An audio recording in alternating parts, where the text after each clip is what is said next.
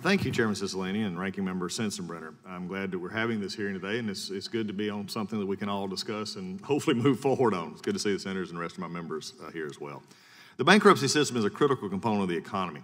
It provides for an important safety net for entrepreneurs and households when they need a fresh start.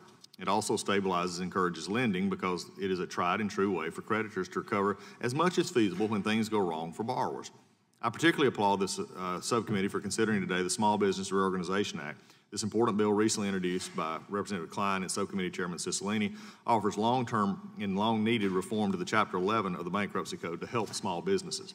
Chapter 11 has for many years been the key to survival for firms that need to reorganize their debt so they can continue in business. Reorganization preserves jobs, investments, and valuable contributions to our economy.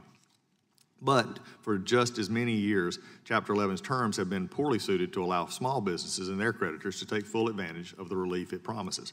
To solve this problem, this bill takes up as a model for small business the provisions of Chapter 12 that help small family farmers to reorganize their family farming enterprises when needed. Chapter 12 has long worked well for family farmers. Weaving terms modeled into Chapter 11 for general use in small business cases is a terrific idea. I was proud to have introduced the Small Business Reorganization Action last term with the subcommittee chairman, Cicilline, and I'm proud to be an original co-sponsor this term. This bill promises to finally make Chapter 11 work for the entrepreneurs whose small businesses form the backbone of job creation in communities across our nation. We also consider today several other bills. Respectively, they offer more flexibility in bankruptcy for service members and their families, an increase in the amount of debt that can be reorganized in Chapter 12 bankruptcies, and an increased transparency concerning firms helping to resolve Puerto Rico's insolvency under the 114th Congress's PROMESA legislation. I am glad that we have the chance to examine these bills today. We're also, though, here to consider Chairman Nadler's proposed legislation to expand the amount of student loan debts that can be discharged in bankruptcy, and also recognize the senator's work on that as well. However, like many members, I'm deeply touched by the skyrocketing cost of higher education and the massive amounts of debt students are taking on to shoulder these costs. To the best help, Congress must find ways to stop the explosion of cost.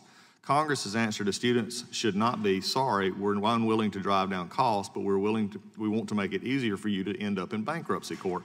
The answer needs to be about the costs themselves and the institutions with a firm look at the total picture. And as someone who just came from a few years ago on the state level, this is one of the biggest issues we have. And I'm glad we're discussing it. We need to find an answer to this, but I think we cannot also discharge the cost aspect of universities and systems that we go forward.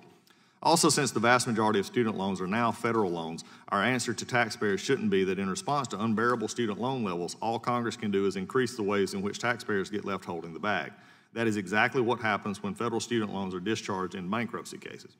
I really want to help the chairman's proposal and the senator as well, and would ask all my colleagues to join in real search and real solutions that we can find a total picture of this problem that we have. It is something that needs to be fixed, but simply life, sometimes the best answer is not free. It is how do we get in and dig and find our important answer. With that, I yield back.